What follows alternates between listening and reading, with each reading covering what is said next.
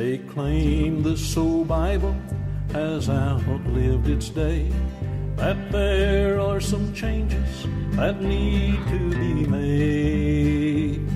Let no man deceive. Take your Bibles, or turn with me to Matthew 24. Truth is determined by the test of time. Trust the old Bible with its these and thous. Never mind those people who want to throw it out. Churches are drifting and falling away. We need this old book more than ever today. But you tampered with the Bible and written it anew. Nothing is sacred. Oh, what will the children do? Our way of life is changing and people don't care. The signs of the end, they're seen everywhere. Trust the old Bible with its these and thous. Never mind those people who want to throw it out. Churches are drifting and falling away. We need this old book more than ever today. They've criticized, maligned it, and slandered it too. Some say it's inferior and simply will not do. They've tried to replace it and shove it aside. But God is its author, He said it will abide. Trust the old Bible with its these and thous. Never mind those people who want to throw it out. Churches are drifting and falling away. We need this old book more than ever today. Jesus is coming to judge and decide. He will determine whose heart is right. The Bible is sacred, holy and grand, and those who defile it, oh, where will they stand? Trust the old Bible with these and thous. Never mind those people who want to throw it out. Churches are drifting and falling away. We need this old book more than ever today. Welcome to Empty Cross Ministries Devotional Time. I'm Brother David. The name of the program is King James Version Exposed. Because we use the King James Version, we look at the verses, bring them to life, and expose the meaning. It's been a while since we've been on.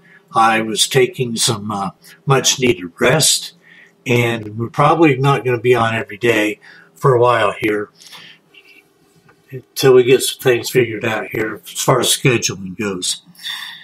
But stay tuned, we'll be on.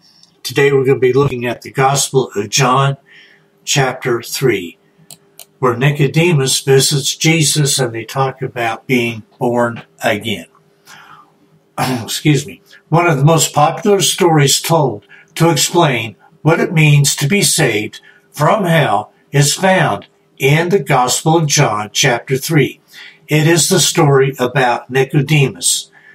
Nicodemus was a very influential, scripturally educated leader of the Jews. Look at the Gospel of John, chapter 3, verse 1. Perhaps this ruler was afraid, ashamed, or embarrassed to be seen with Jesus, who was causing much confusion among the Jews he was leading. For whatever reason, Nicodemus visited Jesus at night. Jesus told this man a spiritual truth that has troubled many people since. John chapter 3 verse 3 says, "Except a man be born again, he cannot see the kingdom of God. Immediately, the strict follower of the Jewish law admitted he did not understand what Jesus was saying. The leader questioned if Jesus was saying that his physical body had to be rebirthed. Look at verse 4 of John chapter 3. This man had much spiritual learning, but he was missing something fundamental. He was missing an understanding of spiritual things. Jesus went on to explain to the man how all could know, Jesus went on to explain to the man how all could know if they were heaven bound when they die. The way of salvation involves believing in Jesus only. Salvation hinges on belief. People must look to Jesus and trust his death on the cross as the only payment for the forgiveness of sins that God will accept. Salvation cannot be earned by anything that is done or said. Jesus has done it all for us by his sacrifice. Probably most familiar verse for all of us is the Gospel of John chapter 3 verse 16. For God so loved the world that he gave his only begotten Son, that whosoever believeth in him should not perish, but have everlasting life.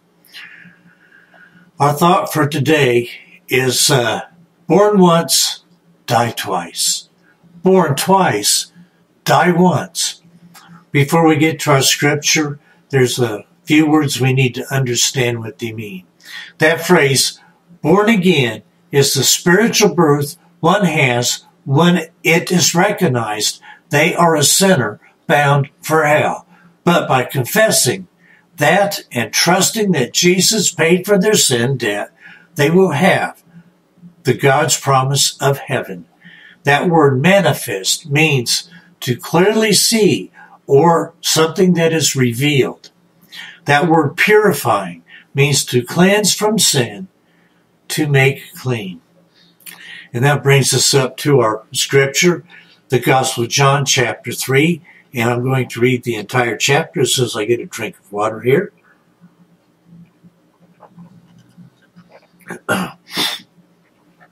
Gospel of John chapter 3, beginning in verse 1. Once again, I am reading from the King James Version.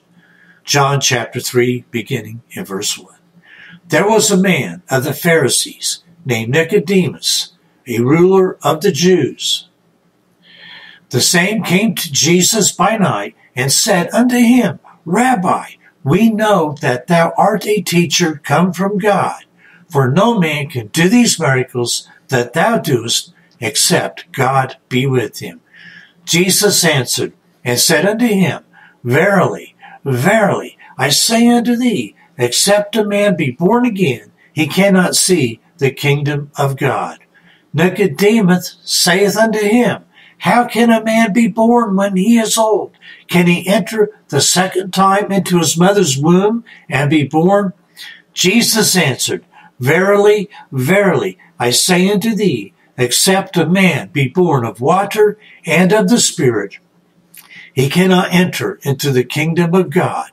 That which is born of the flesh is flesh, and that which is born of the Spirit is spirit. Marvel not that I said unto thee, Ye must be born again. The wind bloweth where it listeth, and thou hearest the sound thereof, but canst not tell whence it cometh and whither it goeth. So is every one that is born of the Spirit. Nicodemus answered and said unto him, How can these things be? Jesus answered and said unto him, Art thou a master of Israel, and knowest not these things? Verily, verily, I say unto thee, we speak that we do know, and testify that we have seen, and ye receive not our witness. If I have told you earthly things, and ye believe not, how shall ye believe if I tell you of heavenly things? And no man hath ascended up to heaven, but he that came down from heaven, even the Son of Man, which is in heaven. And as Moses lifted up the serpent in the wilderness, even so must the Son of Man be lifted up, that whosoever believeth in him should not perish, but have eternal life. For God so loved the world, that he gave his only begotten Son, that whosoever believeth in him should not perish, but have everlasting life. For God sent not his Son into the world to condemn the world, but that the world through him might be saved. He that believeth on him is not condemned, but he that believeth not is condemned already, because he hath not believed in the name of the only begotten Son of God. And this is the condemnation, that light is come into the world, and man loved darkness rather than light, because their deeds were evil. For everyone that doeth evil hateth the light, neither cometh to the light, lest his deeds should be reproved. But he that doeth truth cometh to the light, that his deeds may be made manifest, that they are wrought in God. After these things came Jesus and his disciples into the land of Judea, and there he tarried with them and baptized. And John also was baptizing in Enon near to Salim, because there was much water there, and they came and were baptized. For John was not yet cast into prison. Then there arose a question between some of John's disciples and the Jews about purifying. And they came unto John and said unto him, Rabbi, he that was with thee beyond Jordan, to whom thou bearest witness, behold, the same baptizeth, and all men come to him. John answered and said, A man can receive nothing, except it be given him from heaven. Ye yourselves bear me witness that I said, I am not the Christ, but that I am sent before him. He that hath the bride is the bridegroom, but the friend of the bridegroom, which standeth and heareth him, rejoiceth greatly because of the bridegroom's voice. This is my joy, therefore is fulfilled. He must increase, but I must decrease. He that cometh from above is above all, and he that is of earth is earthly, and speaketh of the earth. He that cometh from heaven is above all, and what he hath seen and heard, that he testifieth, and no man receiveth his testimony. He that receiveth his testimony hath set to his seal that God is true. For he whom God has sent speaketh the words of God. For God giveth not the Spirit by measure unto him. The Father loveth the Son, and hath given all things into his hand. He that believeth on the Son hath everlasting life, and he that believeth not the Son shall not see life, but the wrath of God abideth on him. This has been Empty Cross Ministries Devotional Time on Brother David. The name of the program is King James Version Exposed. I would ask that you tune in and listen for us. We will be on frequently, but maybe not every day, but we will be on frequently. We're going to close out with a prayer and a song here. Let us go to the Lord in prayer. Heavenly Father, we thank you for all that you do and all that you provide for us. You are the provider. You are our healer. You are our God, and you are an awesome God. Father, be with those that are suffering from any kind of illness, whether it be mental, physical, emotional, or spiritual. Just put your healing touch upon them and heal them from all their wounds and all their suffering. Father, be with those that are facing the loss of a loved one. Grant them your comfort and make your presence known to them in ways that only you can do, and in ways that they can see, feel, and understand. Father, thank you most of all for the opportunity to come before you and be born again, be born of the Spirit, that we might have fellowship with you in heaven once again. Father, thank you for sending your Son Jesus to die on the cross and suffer the stripes for our sins. It's in his name that we pray these things. Amen. Folks, stay safe, be blessed, stay in the Word, and write the Word upon your heart.